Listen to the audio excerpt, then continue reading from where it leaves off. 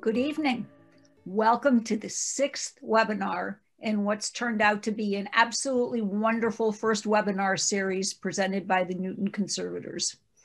As most of you probably know, Newton Conservators is a nonprofit established in 1961 that works to preserve and to maintain open space in Newton.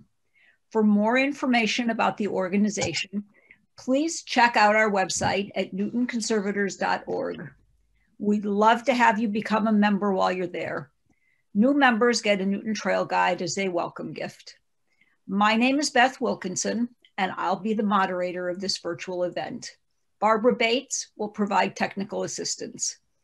With that business out of the way, let's turn to the important part of the evening, joining horticultural expert Bruce Wenning for a discussion of the more common exotic woody invasive plants and why they are harmful.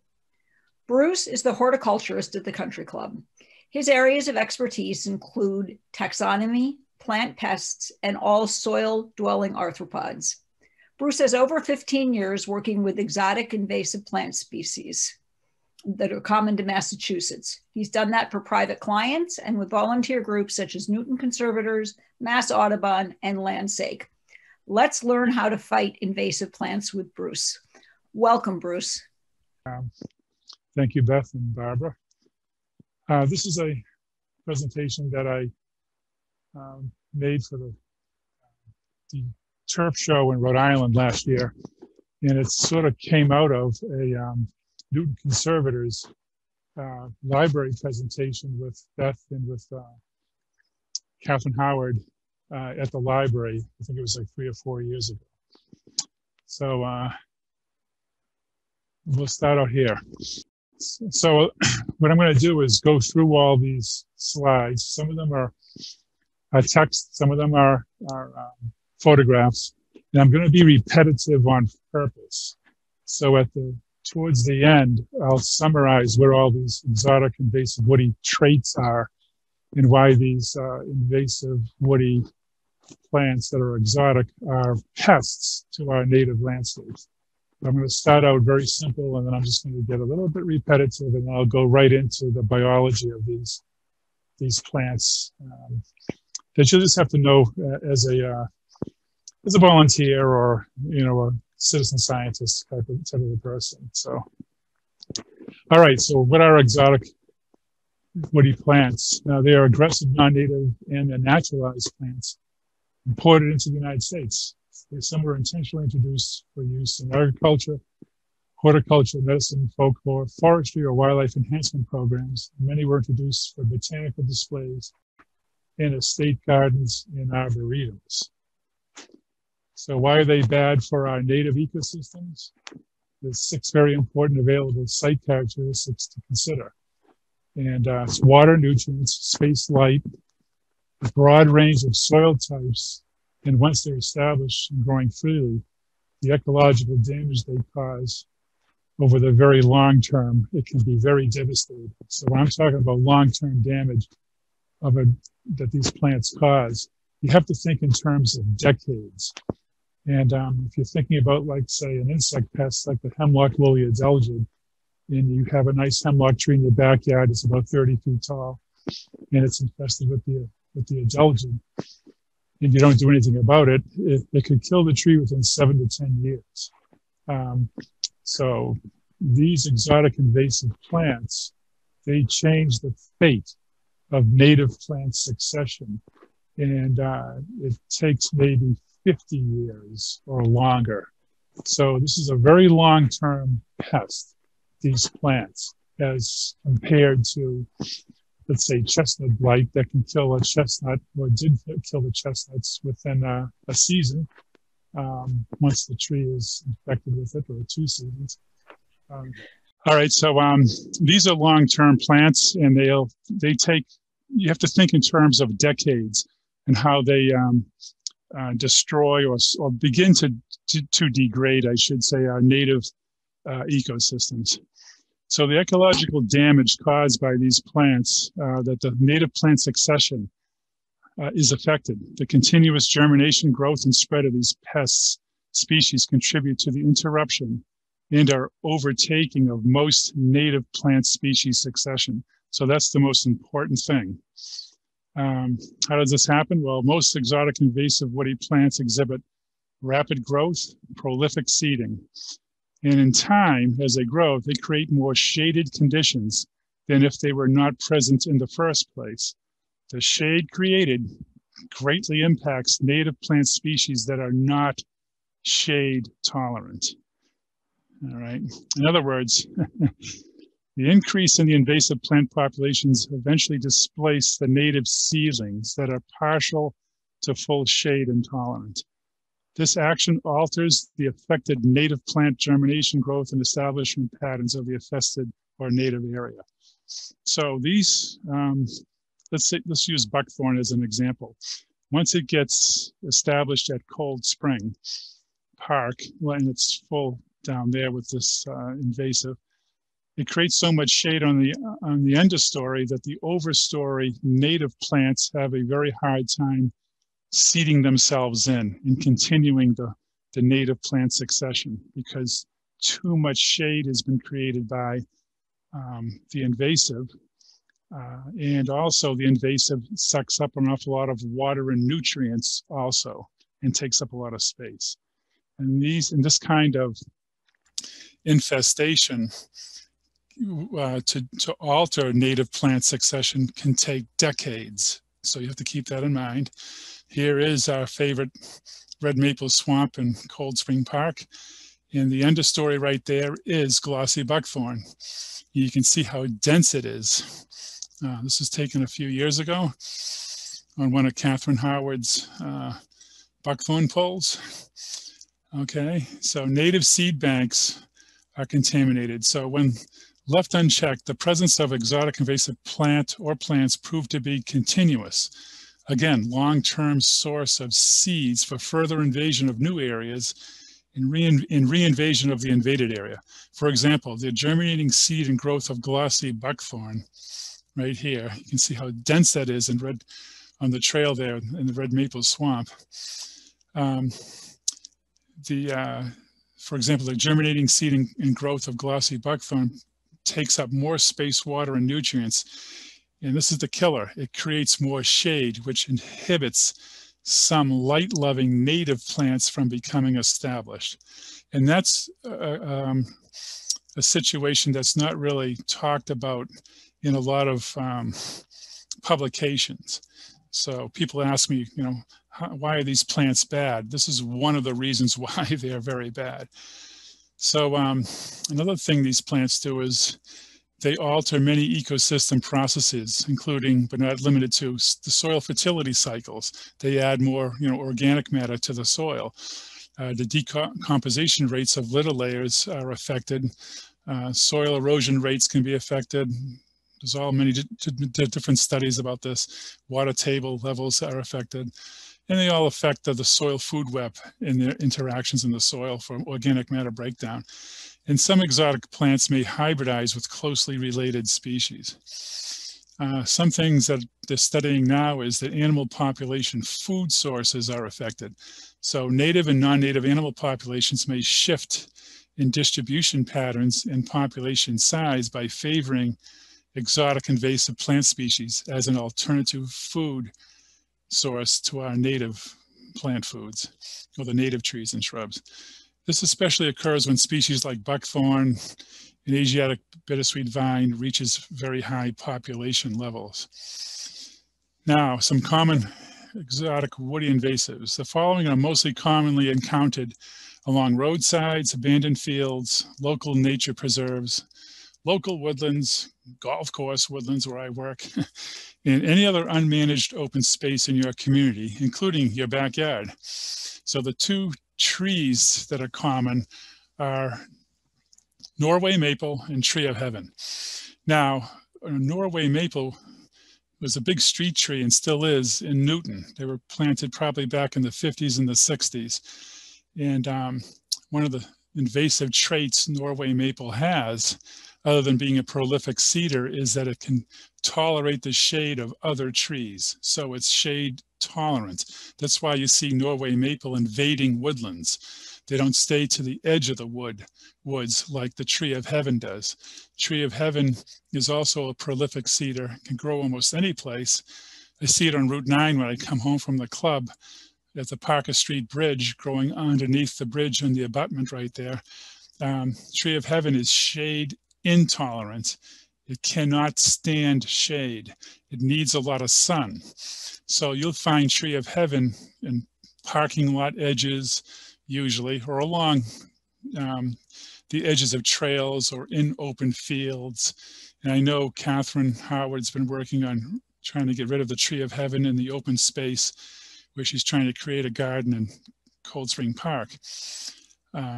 So both of these invasive trees are very prolific cedars also, but because one's tolerant of shade and the other one is not, you find them distributed in the woods a little differently.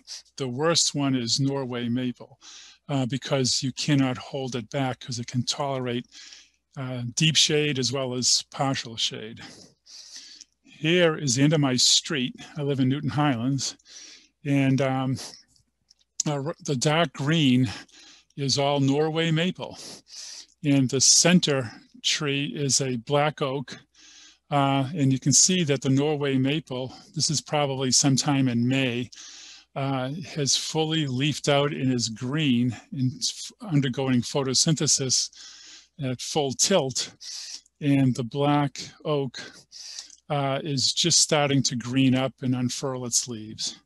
So that's a good trait of these invasives. They push out their leaves earlier, a lot of them do, before our native species. Even if it's only by a couple of weeks, it still gives them an advantage.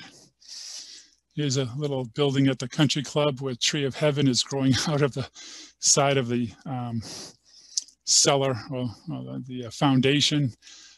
Tree of heaven, is a lot of people know, is the model tree for this book cover.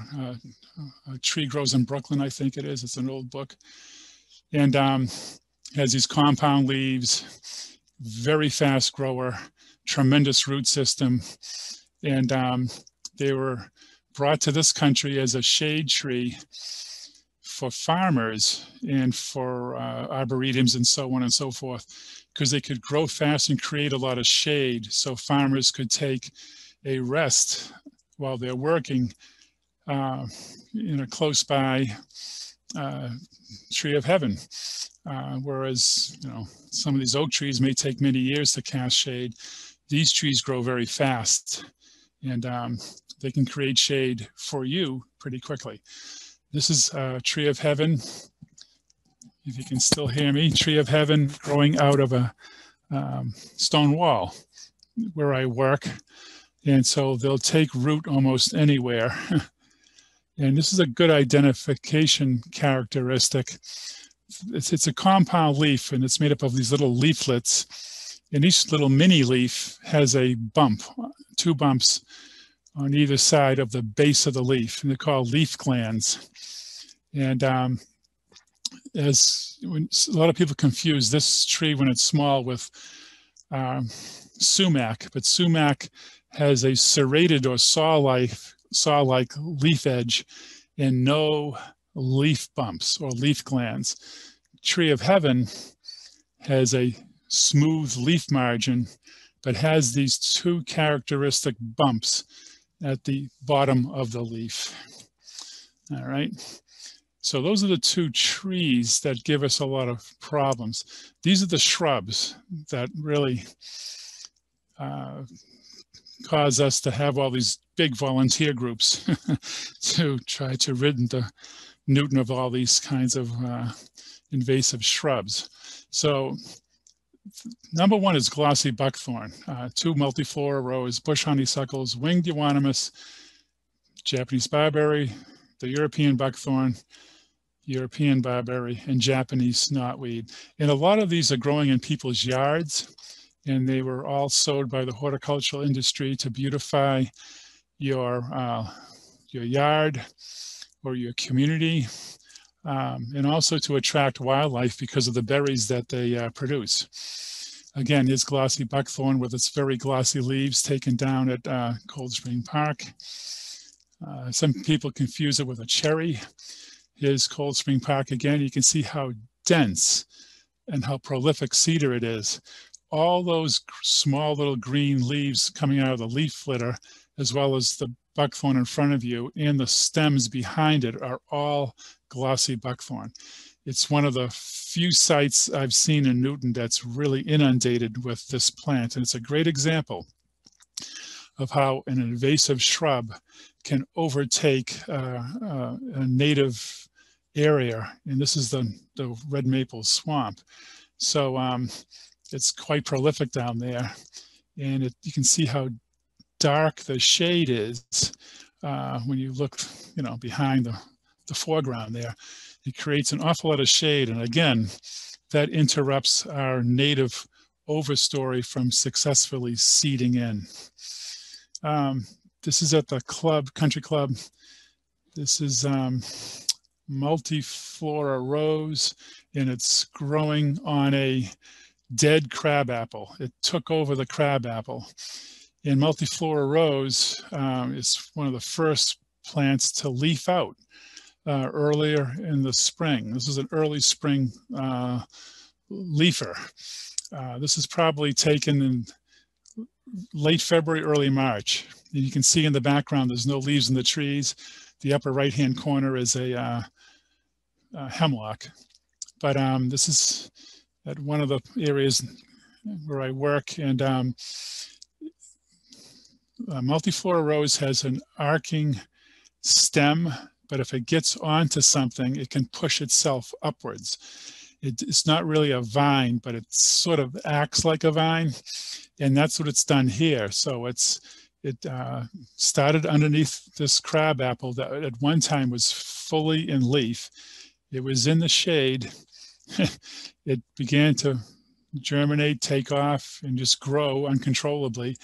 And within about 10 years, it inundated this tree repeatedly, shading it out, and weakened it so much that the tree eventually was almost dead. Not totally dead, but almost dead. So if left uncontrolled and to their own devices, they can just slowly take out a plant that you may desire. The apple tree was not native, obviously, but this is a good illustration about left unchecked that can just sort of, replace the green of a desirable plant with the green color of the undesirable one. This is another plant called winged euonymus. It's got these characteristic corky wings on its stems. It's one of the best horticultural shrubs you can plant if you're not concerned about conservation. It's extremely durable. Euonymus is a big genus, and this winged euonymus is in Cold Spring Park. And it turns bright red in the fall, and that's why it's called the burning bush. All right. This is back to Cold Spring Park with a bush honeysuckle. And like a lot of these exotic invasive woodies, they seem to push out their leaves a little bit earlier. This was taken on March 26, 2017 with Catherine Howard and Eric Olson. We were walking around Cold Spring. And in the background, you can see snow.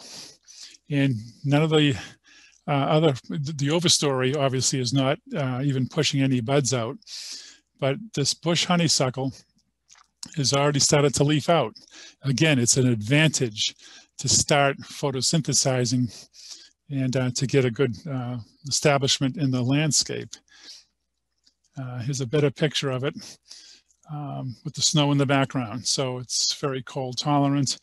And bush honeysuckles have shade intermediate status, so they're along a lot of the times around. They do better along parking lot edges, or in this situation, this was along the trail. This is this is Cold Spring Park. I think it's in November, close to Thanksgiving. This is a withering glossy buckthorn. It still has green in its leaves. So a lot of these leaves, a lot of these woodies can push out their leaves earlier than our native plants and also hold on to their leaves a little bit longer than our native plants. And they can undergo photosynthesis, especially in the fall, where our trees are turning colors and starting to drop. They're still green enough and producing enough photosynthate and other compounds that are transported to their roots and making their roots much bigger. This is a common or European buckthorn and has a serrated leaf, different from the glossy buckthorn. And this is a plant, a shrub that's, I think it's dioecious, which means it's male and female sexes are on different plants. So a lot of these buckthorns, these European or common buckthorn, they seem to congregate or stay in a group, whereas glossy buckthorn has perfect flowers, so it only needs one plant to start an invasion. The common or European buckthorn needs two plants, a male and a female.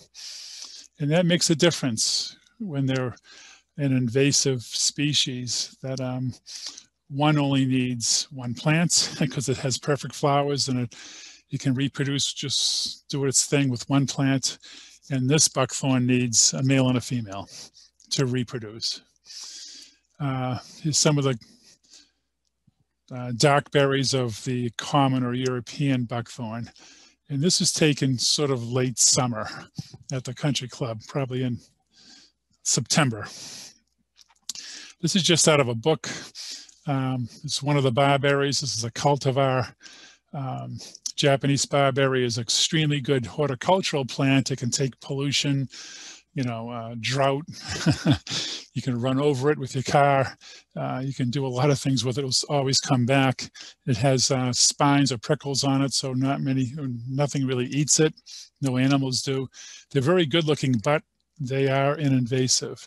And this is the Japanese barberry green variety, or green color. And this is taken at the club, and it has these red berries. I put them in the bottom of a coffee cup with a quarter, so you can get a good size, an idea for their size. Japanese knotweed. This is in bloom in late August into mid-September. It doesn't spread by seeds around here that I know of. It spreads by this corm, this root mass, and they keep on putting up new shoots every year, and the corms keep on getting bigger.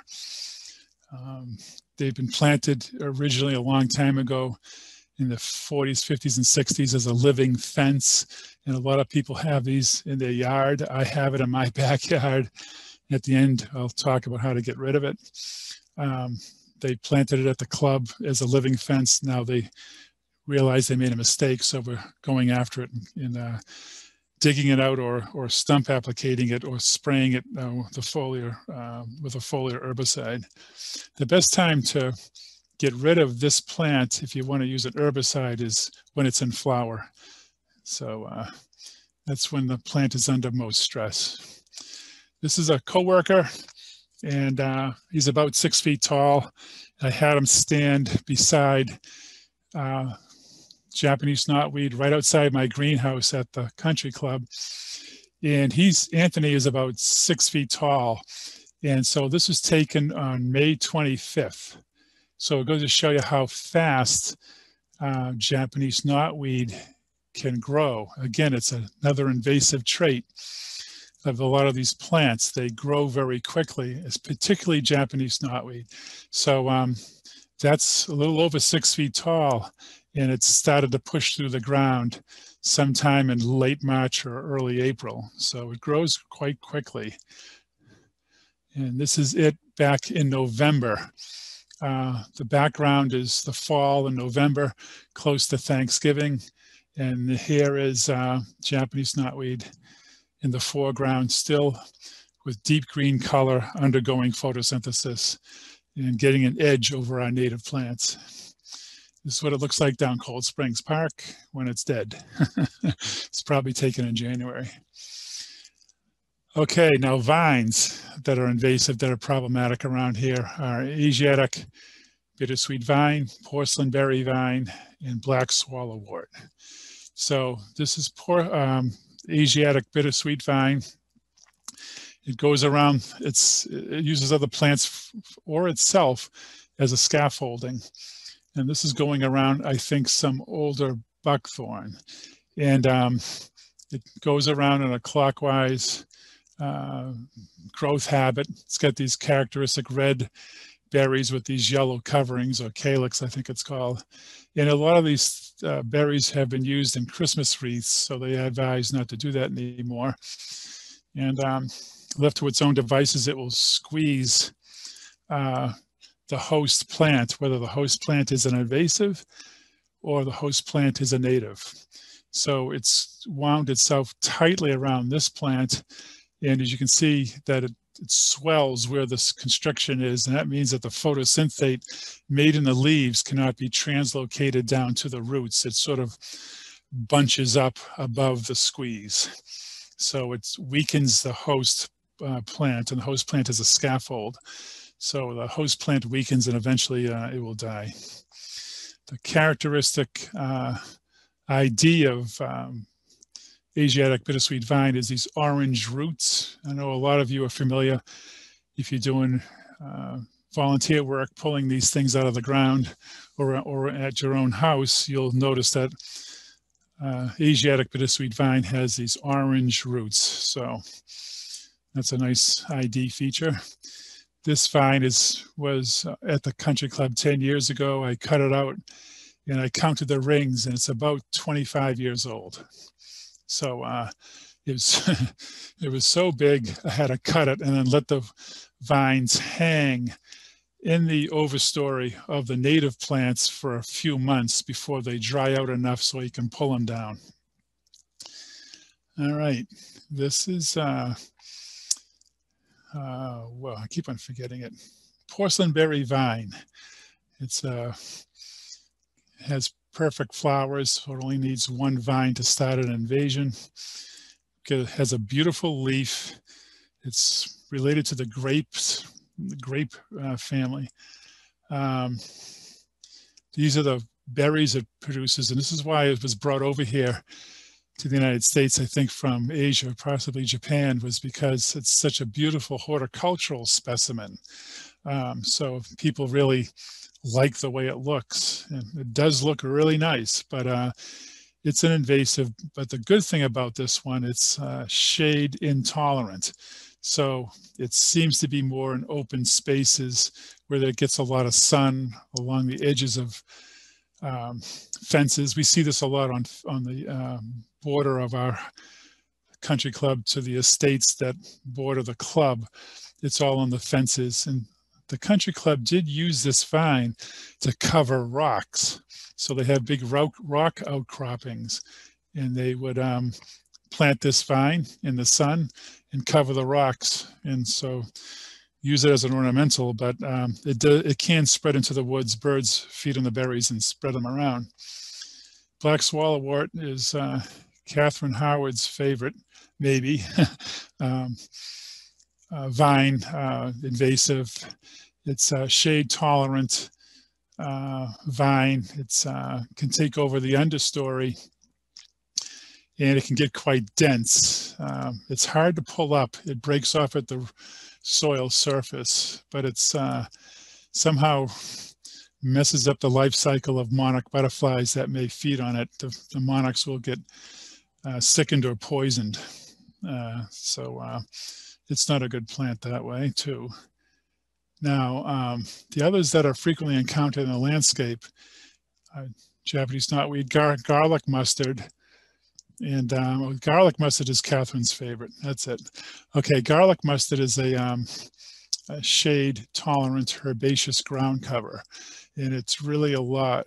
Has spread a lot in Cold Spring Park, and I'm sure in other parts of Newton. Goutweed is a herbaceous ground cover. When I worked at Mass Audubon, it was brought into the gardens in the 1940s.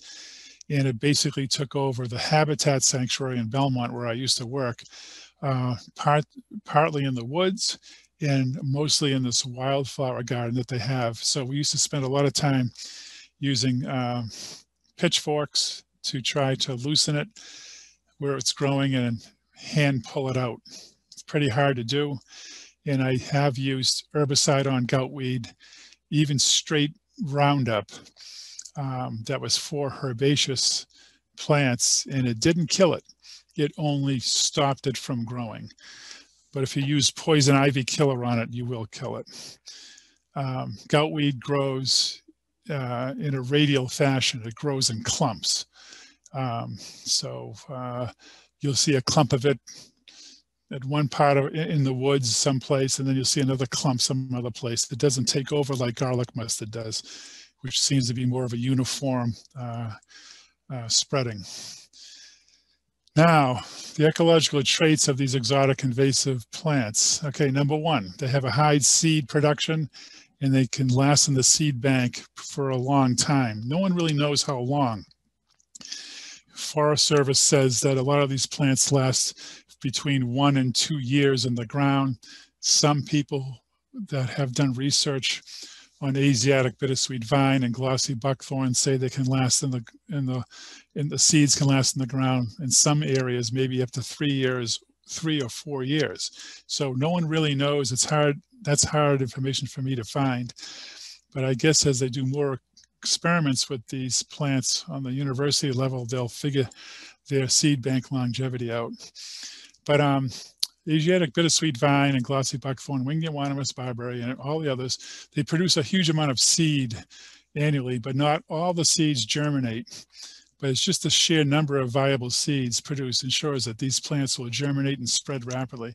And a friend of mine, Josh Ellsworth, he did research on Asiatic bittersweet vine, and he basically said out of 100 bittersweet seeds, about 30 to 35 will germinate.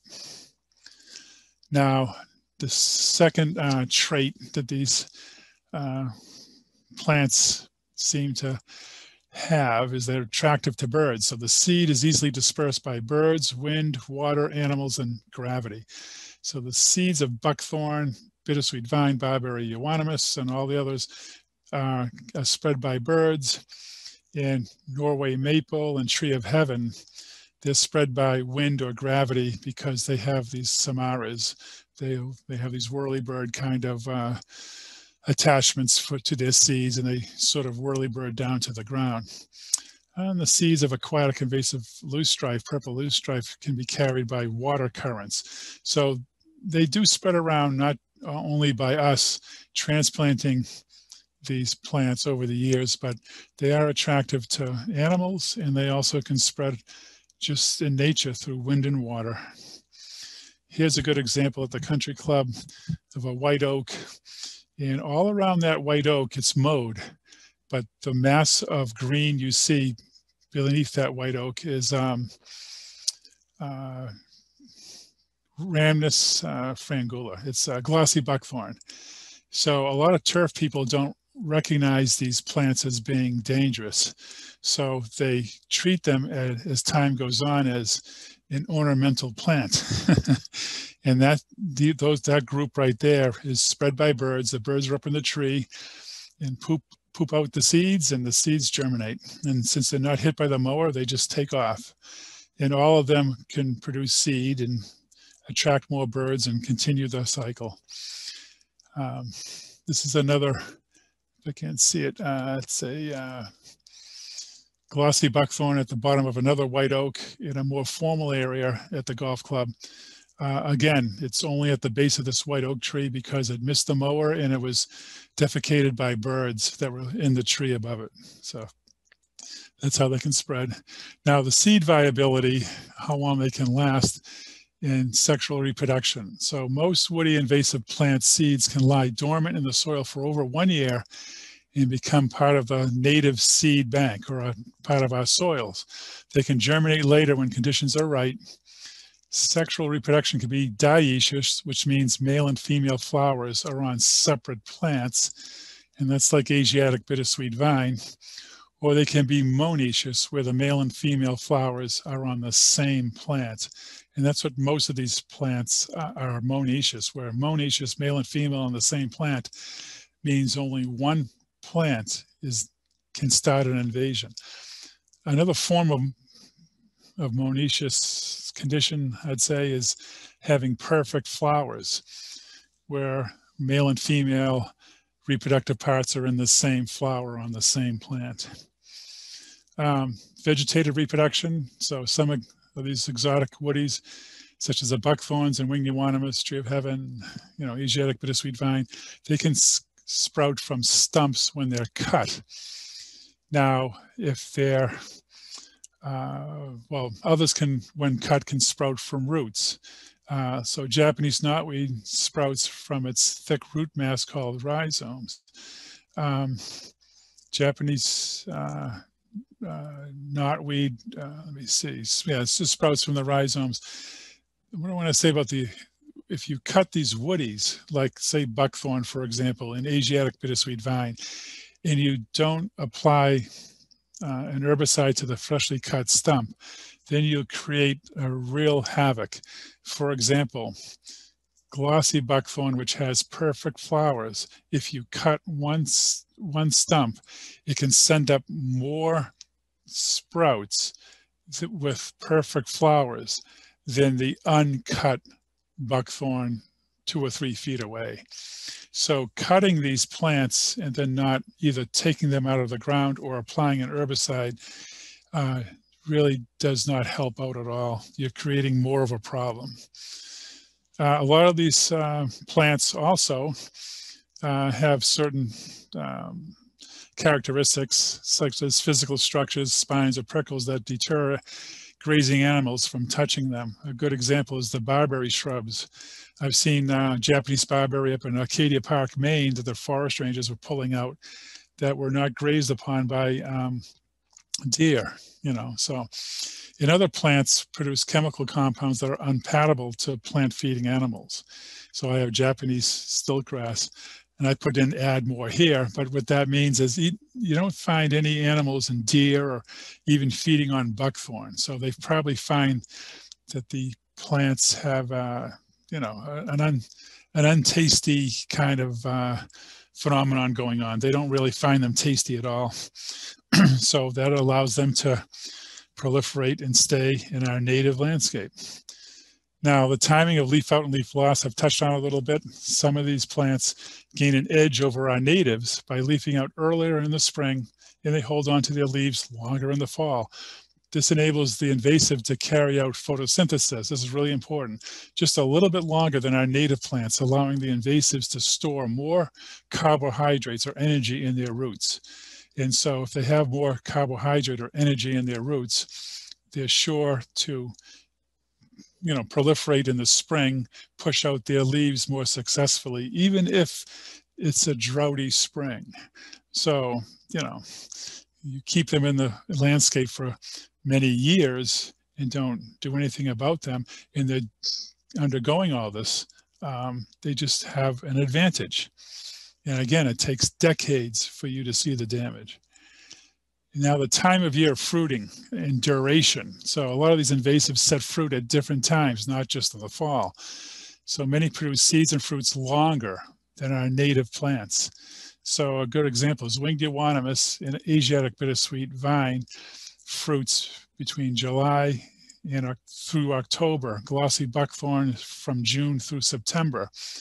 And multiflora rose goes from July through August, and fruits can linger on multiflora rose throughout the winter. So those are long fruiting times, longer than what our native plants do. So as long as they're in fruit and they're ready to have birds and other animals feed on them, it's a longer feeding period for all of our native birds to chew on these things and spread them around. And then eight is the trait is shade and light tolerance. So seedlings and established and invasive plants with the shade tolerant trait, such as glossy buckthorn, winged euonymus, Asiatic bittersweet vine, garlic, mustard, they can germinate and become established in shady areas. Now, they really like to get established in sunny areas, but they can germinate in shaded areas, as we can see in the earlier slide of Cold Spring red maple swamp of all that glossy buckthorn. So don't be fooled. I say shade tolerant species can grow rapidly when the shade opens up in the overstory due to any tree branch dieback or breakage in fallen limbs. So if you want to compare shade and light tolerances, shade intolerant plants that are native are usually referred to as pioneer species, and these need full sun for growth and development. Shade for pioneer species, such as some cherry trees and some birches, shade is a limiting factor.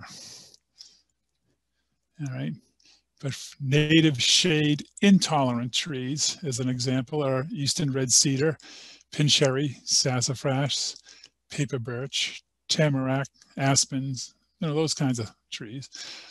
However, invasive shade intolerant tree and vine is tree of heaven and porcelainberry vine. So porcelainberry vine and tree of heaven, you can say, sort of acts like a pioneer species, our native trees that we call pioneer species. And if they're shade intolerant, they're only going to grow where the sun is. Now, other tolerance ratings are shade intermediate, or sometimes the Forest Service calls them mid-tolerant plants. They need sun, but can tolerate partial shade. Now, a lot of our native trees are shade intermediate. These that are red, white, and black oaks, shagbark hickory, example, bitternut hickory, butternut, black birch, eastern white pine, black cherry, black ash, red pine, and I put down close to being full shade tolerant, but listed in this category of being shade intermediate is red maple. So even within these shade tolerance ratings, whether they're shade intolerant or they're intermediate or they're tolerant, there's a range within those three groups. So it's not written in stone, let's say.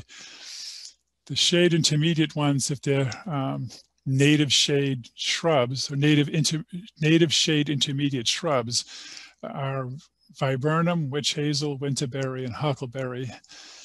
However, the invasive shade intermediate shrubs are the Japanese barberry, common barberry, bush honeysuckles, and Japanese knotweed.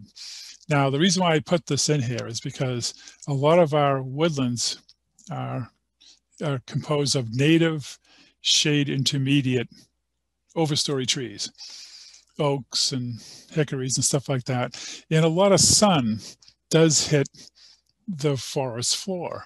Now, if you have an invader that's also shade intermediate, it can colonize that native forest floor and create a condition that's too shady and interrupt the germination of the shade intermediate native overstory. So this is why this is important. It's not really talked about in books, but you have to dig for this information, and I had to do that with forestry books. Now we have shade tolerant plants. These species can tolerate full shade, which is low light conditions. It can grow in the shade of other species as well as their own. And we see that with hemlock, and we see that with our native sugar maples and beech. They can grow and create a grove and live there for hundreds of years. Now, shade-tolerant plants can grow in full sun when there's adequate soil moisture during the germination, seedling, and sampling stage. But sunlight is not a limiting factor when it's a shade-tolerant plant. Sunlight is a limiting factor for pioneer species and for shade-intolerant plants. But sunlight is not a limiting factor when a plant is shade-tolerant. All right, native and invasive shade-tolerant plants. So I'm going to compare them all. Oh, some of the major ones. The native shade-tolerant trees are eastern hemlock, sugar maple, American beech, basswood, balsam fir up in Maine, and a few others. The shade-tolerant invasive tree, again, is Norway maple. That's why it invades the woodlands in Newton. It's all through the woods. And the invasive shrubs that are shade-tolerant are glossy buckthorn, which you see down the red maple swamp in Cold Spring, common buckthorn, winged euonymus, multiflora rose. And invasive shade-tolerant vine is Asiatic bittersweet vine. And of course, Catherine's favorite, the invasive shade-tolerant herb is garlic mustard. Now, just these invasives that are shade-tolerant, Norway maple and the shrubs and the vines, have caused so much havoc in our native landscapes all throughout eastern Massachusetts, up into New Hampshire, Maine, Vermont, and they're slowly gaining more of a purchase, I guess, into our native landscapes because of this one trait. Now, the trait is the shade tolerant trait. If all these were shade intolerant, they wouldn't be that bad because they're all prolific seeders. So if you combine prolific seeding with being vectored by birds and then this shade tolerant trait, it really makes a very effective pest. And that's what I'm trying to hit home here. So shade tolerance counts. Most of the exotic invasive woody plant species are in the shade intermediate and shade tolerant categories.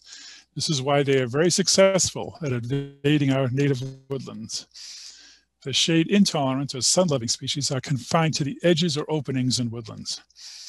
All right, exotic invasive woody plants have a broad range of soil and site conditions. That's another trait, let's say a trait of the seed. And one thing I've noticed, and I'm sure a lot of you have, is a lot of these species can tolerate prolonged drought longer than some natives of the same age and or size. And a good example of that is the John Brewer restaurant in Waltham has a lot of winged euonymus in their parking lot edges. And for years, when I used to pass it going off to Belmont to the Habitat Sanctuary, when I worked there, I noticed that some summers they looked like they died. They dropped all of their leaves, these winged euonymus shrubs, and they would look like sticks. It was during some major droughts. And sure enough, the following spring, they came back as if nothing ever happened. So I know for just through observation that some of these species, and glossy buckthorn too, at the country club, they're wilting in the woods. They have in the past, but the following year they come back pretty strong. So there's something going on with their metabolism that they can do that. All right, now control methods are hand pulling, using a weed wrench, repeated cutting or mowing. We'll do that for some of these. Not all of them do that. I don't use that technique for everything. And then herbicide applications, which is stump application and a foliar application. And the best time to do that is July up to mid-September if you're doing a foliar application. Stump application can be done anytime from July through February, and that's called winter stump application of herbicide, number 5. And I say you can do that, anytime. But if you just want to stick to the winter, November through February is best. And there's a thing called buckthorn baggies, which is used in wetlands, and we've used them at Cold Spring Park and other areas. I think Catherine used them a lot. And you cut this, let's say a buckthorn down to about 6 inches, and you put this specialized black bag over it with a tie at the bottom so no light can come in. And it sort of starves the living stump of light, and it sort of thinks, in quotation marks, that it's in the dark, and you have to leave them on for a year before the cut stump will die. But these are, I've heard, are used in wetlands where you can't use herbicides, so it's a good technique. Here's a buddy of mine at the club demonstrating hand pulling. Even though he's pulling out an oak, he's a pretty strong guy. That's Alberto. And this is a a weed wrench. That's what it looks like. They don't make this anymore, but they have a comparable one called the root puller, I think it's called, or the uprooter. That's what it's called. It's a white weed wrench. This is an orange weed wrench in the original weed wrench design and tool. It has these jaws. You clasp it and you pull back, and you can yank it right out of the ground. And most of the invasives I've worked on in 20 years has been hand pulling and then using a weed wrench. And only about 5% of the time I use stump application. And that's Alberto posing. And then that's the guys doing a demonstration for me. And then we have a power pole pruner, a gas-powered hedge trimmer on a pole. And I like to use this for cutting into vines and cutting down Japanese knotweed. And you use back and forth motions to cut it. So you cut it down every 6 inches to every 12 inches and keep on going back and forth, and make a mess on the ground so you can rake it up and take it away. Or if it's cut into small pieces, it just decomposes better. And then the typical hand pruners, all different sizes and shapes and costs and brands. These are the ones that I use. And the folding arborist saw. So those are the tools. That's about it. Nothing special. Occasionally I cut myself into a mass of vines using these head shears. And sometimes loppers with very large Asiatic bittersweet vine. This is a good example of glossy buckthorn cut in the early summer. I let it resprout, and you can see those smaller sprouts coming from that cut stump. And then I stump applicate it with an herbicide, Roundup poison ivy killer. I put a dye in it so you can see it. And the reason why I did it that way, some people say it's double work, but at least I can cut the plant during the early summer, force it to use its root reserves to put out more stems and leaves, and then stump applicate it later. And that really assures you that just that one time you apply the herbicide, you'll kill the plant. And these were done that way. Previously cut and let them resprout, and then use the herbicide when you cut the stump lower. And just do it with a little handsaw there, and you can see that is common or European buckthorn. And this was taken in November or early December, and it's still sprouting. As you can see, not doing a good job, but it goes to show you the power these plants have as compared to our natives. If you cut a native during this time, it would not sprout until the following year. And you can stump applicate, this is glossy buckthorn, when it gets embedded into a native oak tree like this has. And when you use an herbicide like Roundup, the Roundup will be translocated down into the root, but it won't translocate to the native plant or any other plant. It just stays in the root where you apply to the plant you apply it to. So there are a lot of herbicides that don't do that, but Roundup does. So this was Roundup poison ivy killer with a red dye in it for demonstration purposes. Yeah, cut it, killed that glossy buckthorn that was competing with this white oak, and nothing happened to the oak. And eventually, this was taken 10 years ago, that buckthorn stump rotted away.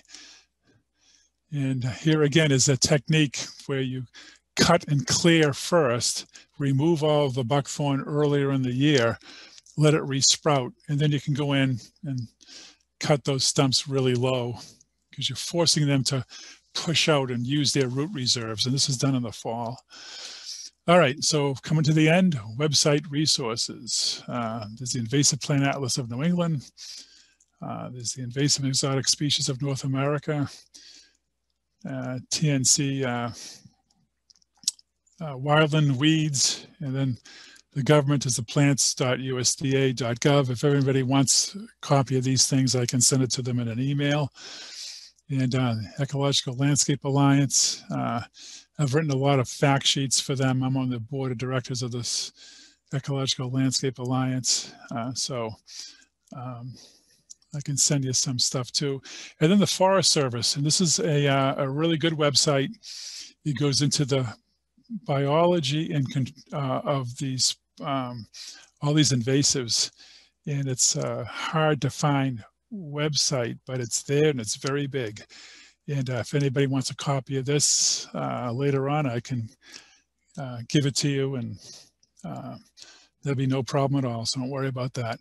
And then books for ID and descriptions. So you have Brooklyn Botanic Garden has these nice little picture books with great descriptions on invasive plants. This is a great book, covers all the real basic ones in our area. And then the one that New England Wildflower Society produces is also really good. You can buy that up there and up in Framingham where they are. It's a nice color booklet, and great photos and great descriptions. And then to the first one, Invasive Plants from Brooklyn Botanic Garden, the companion book is this Native Alternatives to Invasive Plants. So if you like invasive plants, sort of like winged euonymus, this native alternative to invasive plants will tell you the natives that will complement the exotic. And a lot of landscape designers will rely on this book.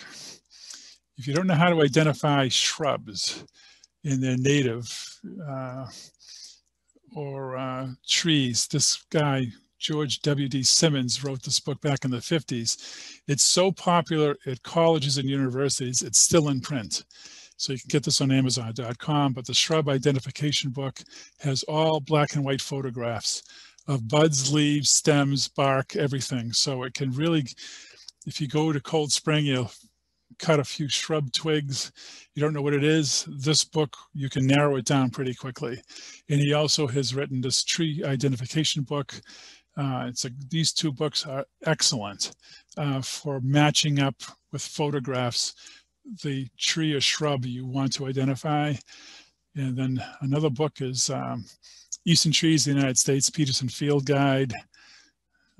These are great too. I use all these books. I don't use just one. And then this is an old copy that's still in print, Fruit and Key Twig, Fruit Key and Twig Key. It gives, shows the fruits and twigs and buds of a lot of our native plants. So a lot of foresters use this. And I learned about it 30 years ago when I was a forestry major at first at UMass. So that was a good little book that everyone relied on.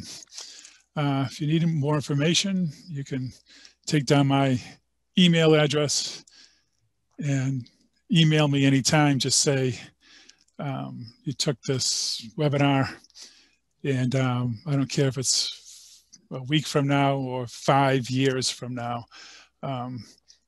Just identify who you are and what the question is. If I can't answer it, I'll find out who can answer it for you. So I think that's it. I think I made it through pretty good. Okay. That was awesome, Bruce. Thank you so much. Thank you for all the information we need to help understand invasives in our open spaces. So thank you for that. And now let's go to questions. We have a lot of questions and comments. The very first one we got was from Seth, who wanted us to know that the tree of heaven has an absolutely awful smell. How did he put it? A distinctive, strong smell, somewhat repulsive. So that's another good ID characteristic. It's also good if any of you have seen the Conservators program we co-sponsor with the library on the lanternfly. The lanternfly has the tree of heaven as its host tree. So they are an absolutely delightfully awful pair. So that's a comment to start with, but now we'll get to the questions. Bruce, Catherine, who, if you may have heard Bruce referring to Catherine is the Conservators, the leader of the Conservators invasive team. and she's wonderful. And so that's why Bruce referred to her frequently, and she has a question here. She wants to know how people out in our open space can distinguish porcelain berry from native grape. All right, at this time of the year, you'll see the berries on it, but you're going to have to buy that shrub identification book by Simmons, and you're going to have to compare porcelain berry to regular grape. There isn't, I don't know off the top of my head, but porcelain berry has like a 3-lobed leaf, and it has a lot of what I call smaller veins in the leaf that gives it a puckered appearance. And you have to compare it to a regular grape leaf that some of the grapes I think may have more lobes to them and be more pointed, but it is best to compare them both in real life or in one of those, or in the Simmons book on shrub ID. That's an old book.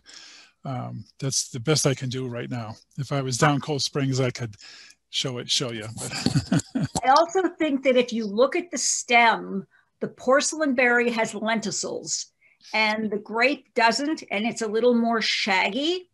And if you break the stem in pieces, the pith of the porcelain berry is white and the pith of the grape is brown. Oh, excellent. Okay, thanks. That's good. She gets us on technical questions. Before we ask, she's got a couple more stored up for us, but let's get to a question that seems to be of concern to a number of people in a variety of ways. I'm going to try to get the exact wording of the first one. Elaine says, it is very concerning that you are using herbicides like Roundup. Do you know of safer alternatives? Which safer alternatives have you used? And then someone later says, do organic herbicides not work? Roundup is so toxic. Yeah, unfortunately, the organic herbicides, from what I've been told by people who have used them, is only kills the top of the plant and not the root. They don't get translocated down to the root. Roundup and other herbicides get translocated down to the root to kill the plant. Non-toxic ways of killing then would be hand pulling, weed wrenching, or using those buckthorn baggies. They can be used on other woody plants, not just buckthorn. But this is a really common question because an awful lot of people have difficulty with the physicality of removing invasive plants. It's incredibly strenuous to do to pull these things out, and it causes an awful lot of.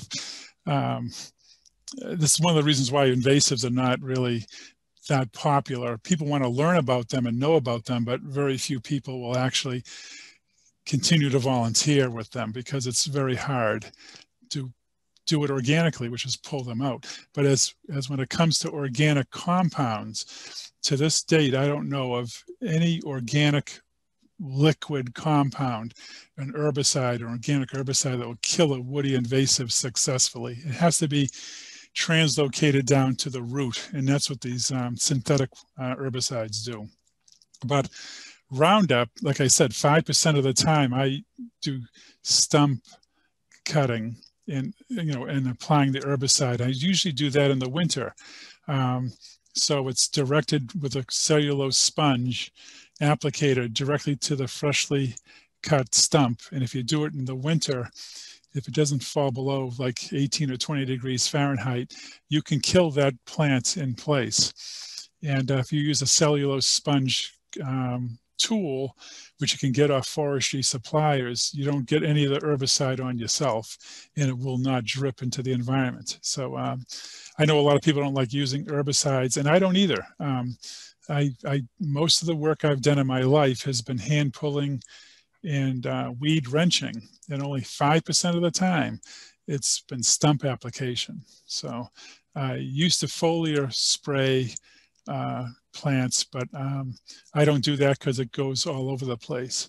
So past 15 years, I just stump applicate.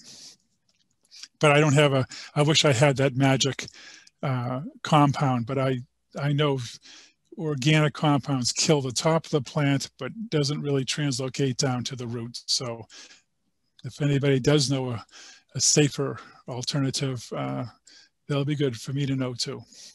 Well, what biologist Eric Olson always says too is that there is so much Roundup used indiscriminately in agriculture that is what's really destroying the environment. And that if that were limited, then in the very relatively safe way of doing stump application, we could use it to help save the environment. So that's his take on it, as much as it is a toxic and miserable substance. Okay, more questions. Oh, we've got so many questions here. How to choose. Seth asks, I have a couple of thickets of tree of heaven growing very fast on the edge of the conservation wetland behind my house. How do I dispose of the trees after they are cut? There's a lot of material, too much to bag. Well, it depends when they're cut. If you have the seeds, which are probably out now, if you cut it in the spring before it flowers and goes into seed, and you can cut it up and get rid of it that way. My advice, though, with a lot of people is you may not have access to a wood chipper, but anytime you cut any of these trees or shrubs down, even if they're in the berry stage or the seed stage, just the trauma of it going through a wood chipper screws up the seeds enough that they can't germinate. So there's very little germination coming out of a wood chipper. But the best you could do is tree of heaven. My advice would be just to go at it and cut it up as much as you can, and then you can let the logs rot in the ground if you'd like. It's not a very it's a tree that has weak wood, so it has a lot of high water content in it, so it will rot pretty fast as compared to an oak tree. But you can also call an arborist if you want to spend some money and have him just wood chip it. So that's the best I can do, I think. Go on one of the conservators' volunteer sessions and ask Catherine to give you one of her wonderful examples of how you tie up the 4-foot long stems in bundles that you can haul out too. At least you don't waste bags that way, but it's still a lot to transport. Mm-hmm. We have 2 more questions about using stump application. And 2 different substances, one tree of heaven and one an Asiatic bittersweet. They were both cut about a month ago. Is it too late to apply an herbicide to them at this point? Okay, you have to recut the stump. So if they've been cut, you have to go a little bit below that cut and make a fresh cut, and then apply the herbicide directly to that freshly cut stump. A lot of people think that you can cut them and then go back several hours later or a few days later. That really won't work. It's not consistent killing of the plant or the targeted plant. So the best to do it would be to scrape, I don't know how low they've cut it, but if you can cut it a little bit lower and then apply the herbicide, and you can do it, it can't be any rain around for 24 hours, and you can do it anytime in the winter also. So I have an article I'll gladly mail out to people, or mail out to you, Beth, and you can group mail it. Yeah, on stump application during the winter, and a lot of people do that now because it's less contamination and you can see the plants, and you don't have to compete with ticks and, and that kind of stuff.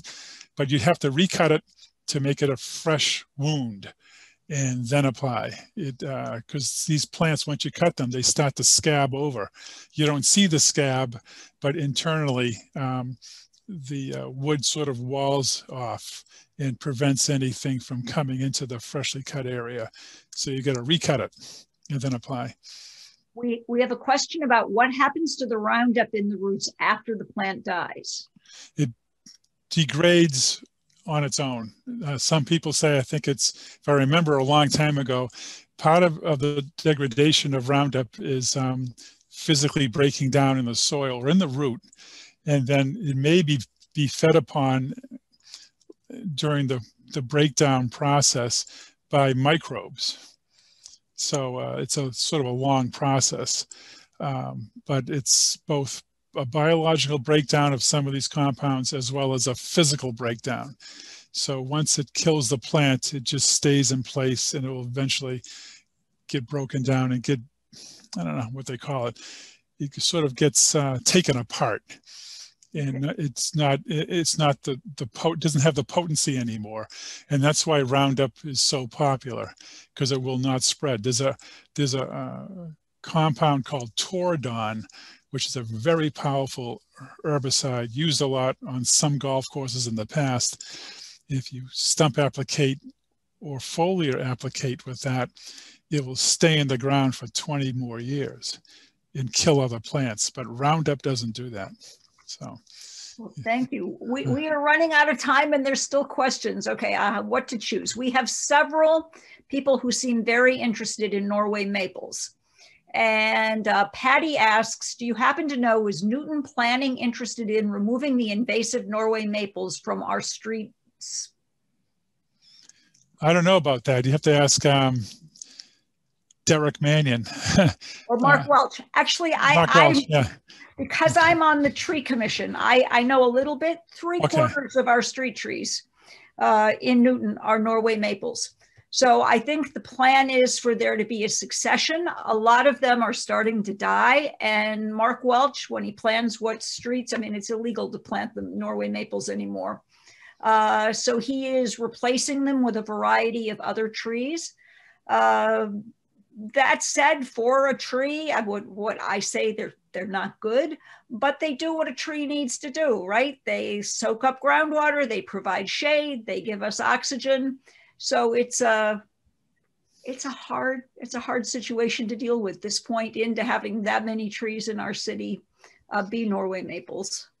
Maybe they should focus on going to the wooded areas and just cutting them down.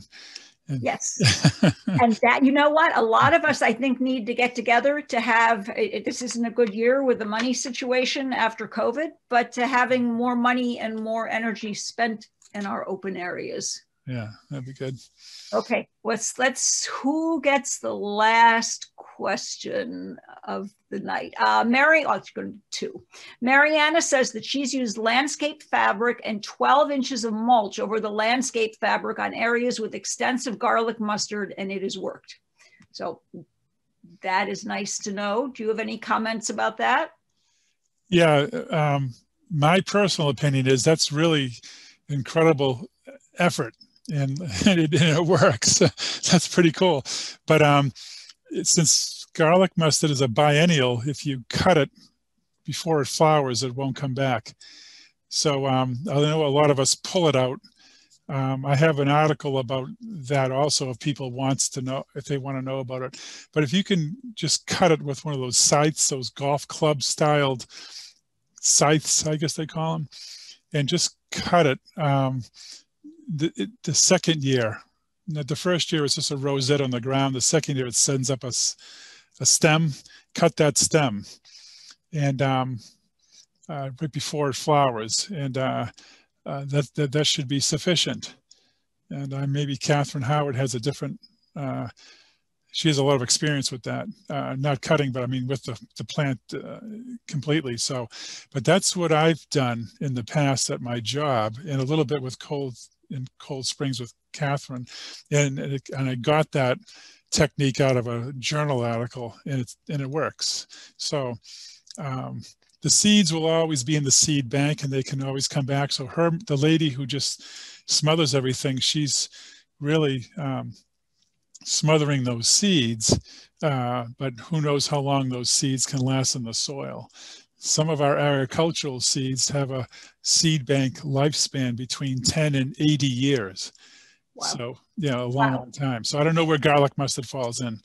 place into that. But that's a great effort that that lady's doing, and she's probably is suffocating a lot of the seeds more than she knows. And plus, an awful lot of amateurs like us are finding out an awful lot about invasive plants by working with them that researchers really don't know. So if anybody has a technique that works, that doesn't mean that the book is right and you're wrong. A lot of books have techniques of removing things and have their own recipes. But if you find a technique that works, that means you're also right. And you can add your technique to everybody else's technique that's printed. Let's hear it for citizen science, right? Right, exactly. Well, there are more questions here that are so good that we're not going to have time to get to.